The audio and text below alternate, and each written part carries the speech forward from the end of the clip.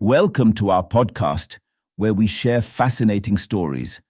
In this episode, we explore GN-z11, the oldest and most distant galaxy. Astronomers have peered out into the vast expanse and discovered what they believe is the oldest, most distant galaxy till date. Called GN-z11, the galaxy is 13.4 billion light-years, or 134 non-alien kilometers away from us. The galaxy has been discovered by an international team of astronomers led by Nobunari Kashikawa, a professor at the Department of Astronomy at the University of Tokyo.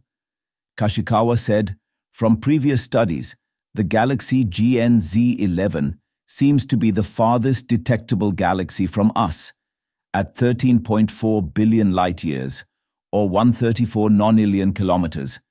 But measuring and verifying such a distance is not an easy task. We looked at ultraviolet light specifically, as that is the area of the electromagnetic spectrum we expected to find the redshifted chemical signatures," said Kashikawa. The Hubble Space Telescope detected the signature multiple times in the spectrum of GN-z11. However, even Hubble cannot resolve ultraviolet emission lines to the degree we needed. So we turned to a more up-to-date ground-based spectrograph, an instrument to measure emission lines called MOSFIRE, which is mounted to the Keck telescope in Hawaii.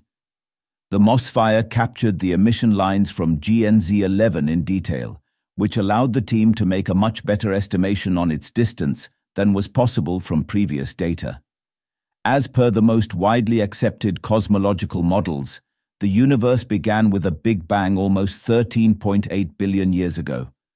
The cosmic dark ages began 370,000 years after this and continued for another 1 billion years.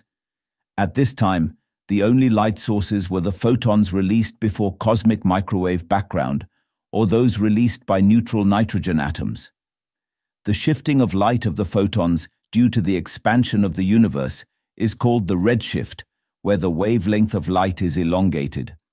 MOSFIRE discovered that GN-z11's levels of redshift indicate that it existed 400 million years after the Big Bang.